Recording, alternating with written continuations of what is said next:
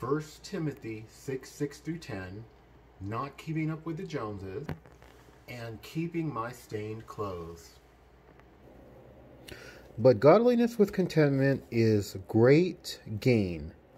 For we brought nothing into the world, and we cannot take anything out of the world. But if we have food and clothes, with these we will be content. But those who desire to be rich fall into temptation, into a snare, into many senseless and harmful desires that plunge people into ruin and destruction. For the love of money is a root of all kinds of evil. The King James Version says, of all evil. It is through this craving that some have wandered away from the faith and pierced themselves with many pangs. Now, this isn't just for people who want to be rich, although just about everybody wants to be rich, because how excited do people get when they win the lottery, when they think about being rich? They get very excited. They don't get that excited about the Lord. So this applies to everyone. But I'm not even referring to people who openly know that they want to be rich. But rather, I'm talking about people who somebody points out to them, why are you wearing that shirt? It has a hole in it. Or those pants have a little stain on it.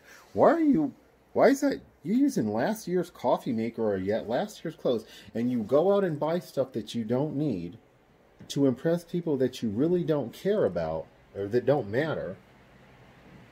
And you could have taken that same money and saved a human life. Too many people claim that they don't have enough money to help the poor. And what they're doing is shooting themselves in the foot, because they're buying a bunch of stuff they don't need. With $39, you can save a human life by sponsoring a child in a third world country who literally cannot get access to enough calories. You can save a human life, and you can save your life.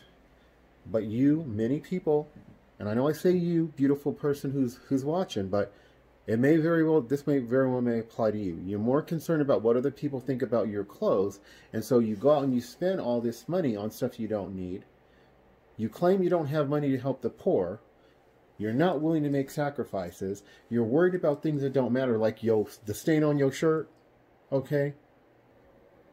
Or a little hole in your pants.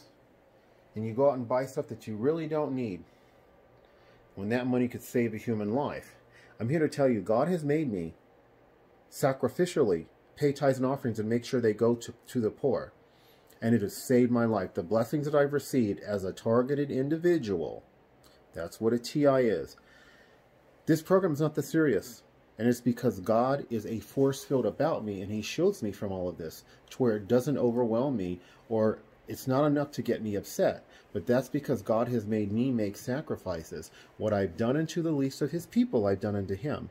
Because the Lord has made me to save other people's lives by sponsoring them in the third world and then sending money directly to them, where they get, the parents of the sponsored child get to spend it as they best see fit. I have done that unto Jesus. And the blessings I've received are infinitely valuable. You should do so as well, beautiful born-again believer and or TI.